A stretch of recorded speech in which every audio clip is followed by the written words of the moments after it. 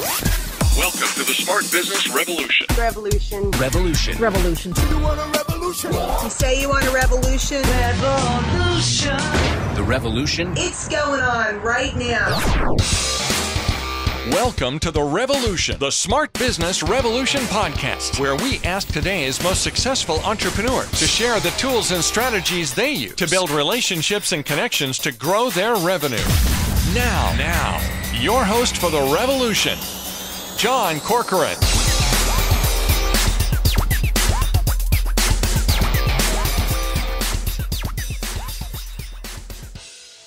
Hey, welcome everyone. John Corcoran here, and welcome to another live episode where it's just me solo for the first time in many years.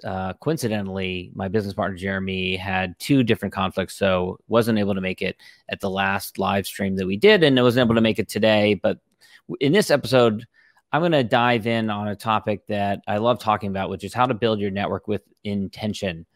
And I'll get into it in a moment. I'll explain exactly what I mean, but basically, I'm a huge proponent of deliberately and intentionally building your network and connecting with people who you resonate with and where there is the opportunity for collaboration and synergies in some way professionally. And so we're going to dive into that. But first, before we do that, every week I talk with amazing guests, CEOs, founders, entrepreneurs, investors, venture capitalists in the startup community, in the business world.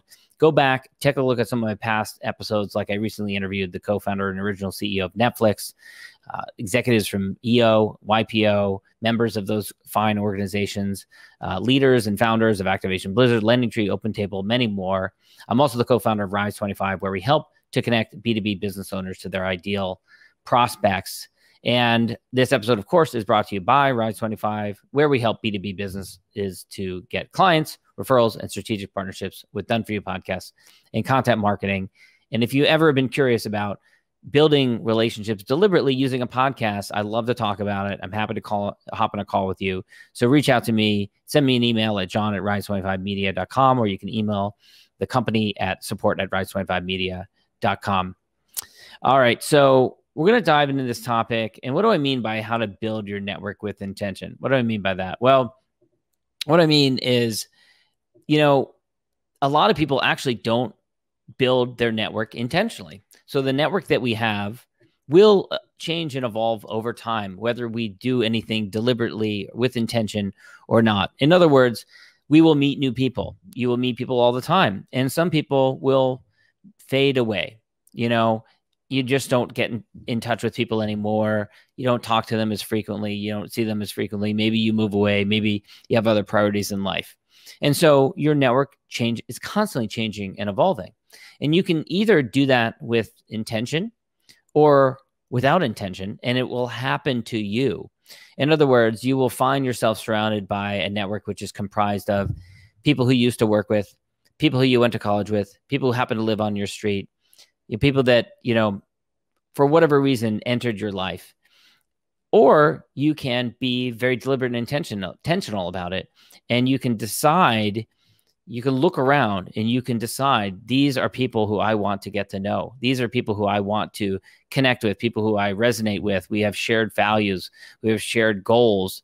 We're marching down similar paths, or you want to be marching down a similar path. You can look at someone and say, I admire that person. I admire what they're doing. I'd like for them to be in my orbit, in my universe. I would like to get to know them. And you can very deliberately get to know them. And I'm a huge proponent of doing that. And I think you should be doing that. So first, there's a couple of questions there's 5 primary areas that I want to talk about here. And first of all is, the first question you want to ask yourself is, what are your goals? What are you looking to do? You have to look at, what's your history, your career, or your business? Where are you coming from? Where do you want to go? And a lot of people don't stop and slow down and think about that. Are you really happy with what you're doing right now? Is it something you want to do completely different? Because if you really ultimately, if your passion is that you want to do something different, then you're never going to be happy going to the same events, conferences, connecting with the same people that meet yesterday's goals or meet the values of the person you used to be, not the person that you want to be, person you want to become. And so that's incredibly important to get really clear about what your goal is.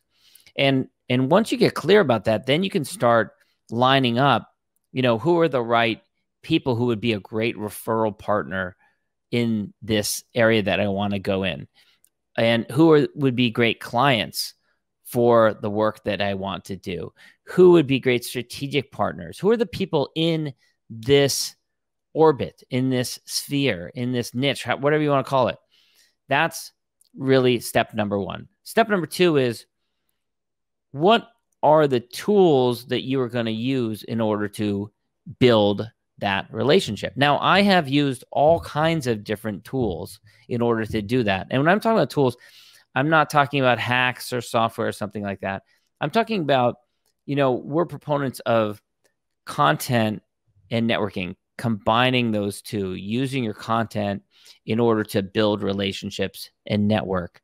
And for years now, I've done it using a podcast, but I've also done it using articles, writing for different publications, blog posts. You can use Facebook Lives, LinkedIn Lives like we're doing here now. You can use writing a book.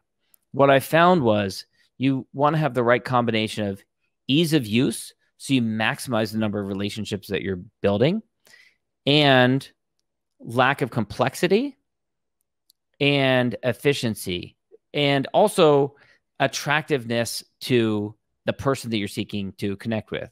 So, it might be super easy for you to write a blog post on your website, but does that really have appeal to others? For many years, I wrote articles in Forbes and Huffington Post and different publications like that, which had great appeal, but it was so labor intensive. It took me so much time, energy, and effort to get those pieces published that it ended up resulting in very low output. I ended up producing very few articles per year. I ended up building very few relationships because of it.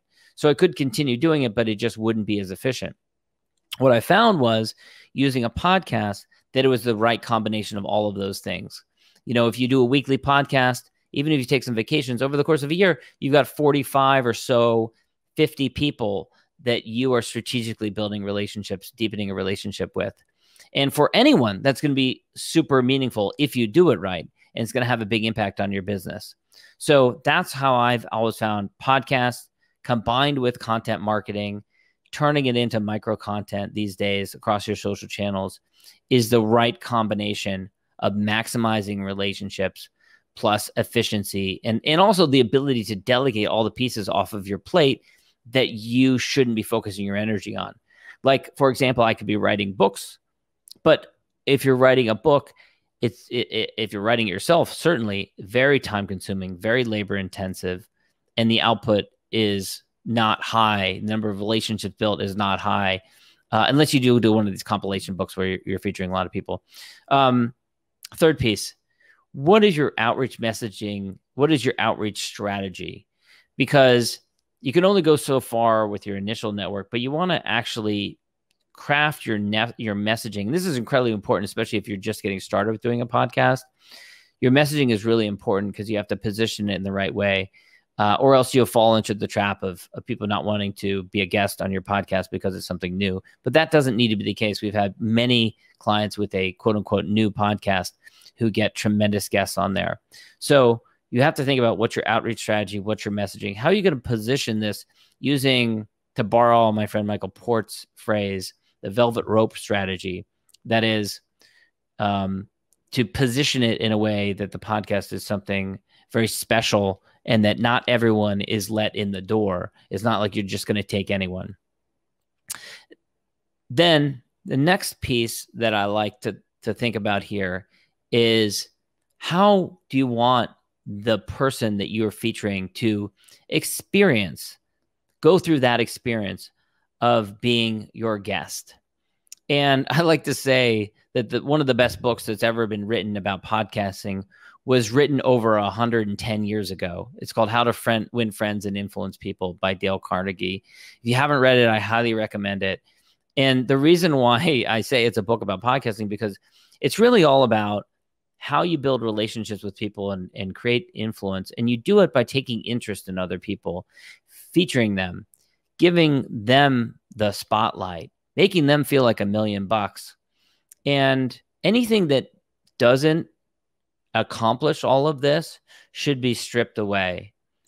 You should take it, remove it. You want to make them feel amazing. You want to make them feel like you are putting the spotlight on them. Now, I will add a caveat that you do also want to share your own expertise. You want that guest walking away knowing something about you and also having respect for what you bring to the table. So it's okay. I think actually some of the best podcasters do a good job of weaving in their expertise and having a conversation and bringing and sharing, mentioning some of their background and history and client work that they've done and successes that they've had in a way that isn't obtrusive and doesn't seem obnoxious. I've also seen people do it where it's really obnoxious and you can just tell they're just trying to sell the guest and it's overwhelming. So you don't want to do that. But most people don't end up on that far end of the spectrum.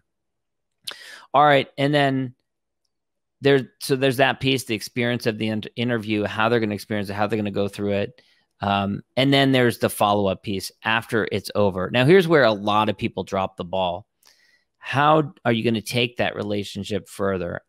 I personally, I don't have a scientific system. I've been a guest on podcasts where the person afterwards follows up. It's almost like mechanically, a month, 3 months, 6 months.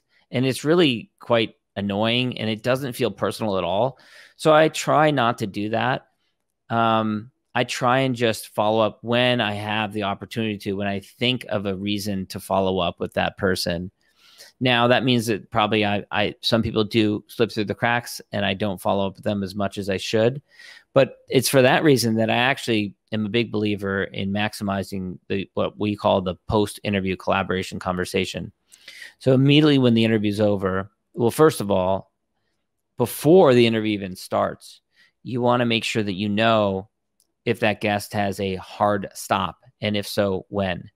Because you need to be mindful of when that is and end the interview with enough time that you're going to be able to have that follow-up conversation. Because if you don't, then there may never be a time or you may never get that person back on the phone. So you need to make sure that you know when they have a hard stop so you can leave 10 minutes or so you can have that follow-up conversation. And that's when people are excited. That's when they're really appreciative of you taking that interest in them. And if you've done it right, if you've shared what you do, and if that person has a need for it or someone that they know has a need for it, then you benefit from the principle of reciprocity, which is that people want to reciprocate when someone have done a favor for you. They don't want to be left indebted to you. Most people will want to repay that favor in some way, and it will materialize in the form of referrals or maybe some client work if you leave that time afterwards so you can have that further conversation. And then I think it's a great thing to offer some additional wisdom or advice, to give them some of your expertise. I'll give you an example. When I started doing the podcast, I was practicing law. I started by interviewing my legal clients. And oftentimes when it was over, people are like, geez, well, when do I get a lawyer on the other end of the line who's not billing me in 6-minute increments? I'm going to ask them a question. And so at the end, they'd be like, John, can I ask you a legal question? And I'd be like, well, yes, you can. Go ahead. And, many times it would lead into a referral or some client work or something like that. But you can even take it further. You can offer, let's say that you are a graphic design expert, graphic designer. We have a graphic design agency or something like that. You could say, hey, I was looking at your website and I noticed a bunch of the images are cut off and blurry.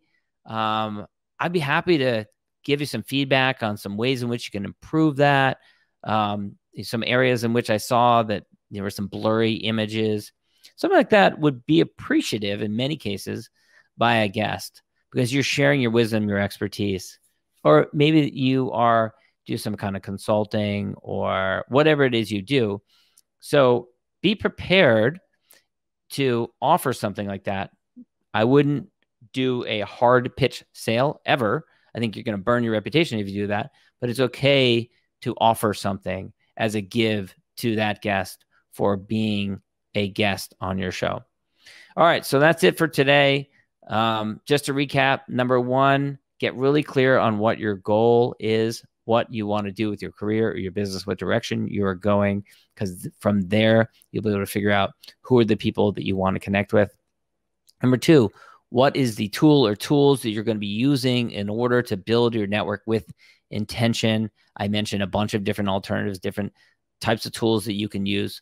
I personally am a big fan of using a podcast, which these days is really kind of, in many ways, merging with other technologies out there, because from the podcast, it radiates out and you can create a lot of different other assets as well. You can push it out into iTunes and Apple Podcasts and Stitcher and Spotify and Pandora and Amazon Music and YouTube. And then you can create micro content, which you share on LinkedIn and you share it on different social channels. So that's where you start, but then it can actually become multiple different things. Create a 3,000 to 5,000 word blog post on your website, which delivers tremendous SEO value. So you want to think about that, the tools. And then the next piece, number three, is what's your outreach strategy? What's your messaging? How are you positioning yourself, especially if you're new, so that you get people saying, yes, absolutely, I would love to do it. I would love to be a guest on your show. Number four, how is the person that you are featuring experiencing, going through that experience of being featured by you? Are you putting them on a pedestal? Are you making them feel like $1 million? Are they walking away thinking, that was wonderful, I want to do more business with that person? And then finally, number five, what's your follow-up? How does it lead to a collaboration? How do you keep that relationship going? Do you have an offer of some sort which is free, where you can deliver additional value to that person? Or can you introduce them to someone else in your network that they would stand to benefit from knowing? So that's it for now. Want to learn more? Go to rise25media.com. Email us at support@rise25media.com, or you can email me personally at john@rise25media.com if you have any questions. And I'll see you all again soon. Thank you for listening to the Smart Business Revolution podcast with John Corcoran.